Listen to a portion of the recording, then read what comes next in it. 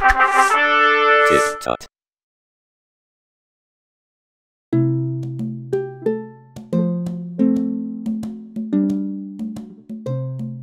Hello everybody and welcome back to TipTut. Really quick one for you today. I'm going to show you how to create this working magnifying glass inside of After Effects. Basically how to track and pan a zoom or magnify effect around a screen. It can be used for anything you want. Let's dive right in then because this one is nice and simple. First thing you want, create a new composition. 1920 1080 is fine, 30 frames a second, no worries at all. Create a solid for your background with a layer new solid. Mine's going to be red and we're just going to lock this away. We then need something to zoom in on, so probably just some text will do, and we'll type out something for our text. This is a zoomy fun time. Let's grab our text and just scale it up just a little bit. Although the point is that it's small, we can't see what it says, and we'll put it in the middle of our composition. So this is a zoomy fun time. Then you're going to need some kind of magnifying glass asset. I downloaded this one for free, Creative Commons off of the internet. I'm sure you can do the same. It doesn't have to be magnifying glass. I'm just using that as an example for this tutorial. Position it on the screen in some way, in some size that you are happy with. And then make sure, this bit's important, make sure that you move the anchor point over towards the middle of the actual magnifying glass area. And that'll become important in a second, and I'll tell you why. So that should do. It doesn't have to be perfect, just has to be pretty much roughly there. Let's bring this off screen for a moment then, maybe down here. And let's bring up some position and rotation keyframes on that layer by hitting P and R and then just clicking on both of the stopwatches. Let's move over a second or so with Control, Shift and right. And then take another couple of keyframes and let's just move this guy onto screen so that it starts to line up with the edge of the words. Maybe give it a bit of rotation just to make it a bit more interesting. And then give it maybe 4 or 5 seconds, however long you think it's going to take them to read your sentence on screen. So 1, 2, 3, maybe 4 seconds will do. Let's then move this to the other side of the magnifying glass, like so. And let's spin it out just a little bit more as well. So it's a bit flatter, like that. Oops, sorry, not yet. Let's do that as it disappears. So let's move off a second. Bring it down off of the page again and rotate it back a bit like so. So now we've got our magnifying glass coming onto the screen, moving across and coming off our screen again like so. Okay, let's give it a bit more of an intense rotation there so it doesn't look quite so bland. Let's select all of our keyframes here and hit F9, which easy eases them, and then go over to our graph editor tool. You should see something that looks a little bit like some horns or some ears. If you don't see that, that's because you're on the value graph and you probably see something weird like this. You want to be on the speed graph. Select your last keyframe by clicking and dragging over it and zoom in so you can see the little yellow handles, and then just drag that all the way to the left and do the same thing on the second keyframe here.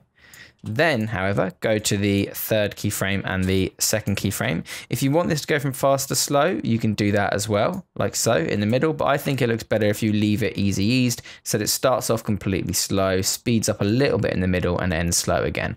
Otherwise, it looks like it's whipping across the words too much. People might have trouble reading it. That's all the animation we need for our magnifying glass. Pretty happy with that. Nice and simple. Here's the fun bit.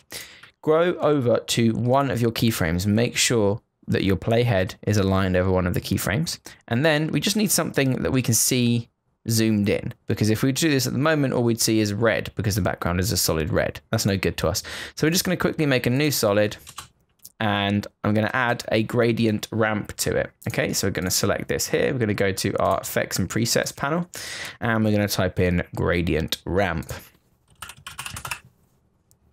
Like so. Okay, drag that down onto your solid. Now it does not matter at all what this looks like. It is only for reference and it's going to go away soon.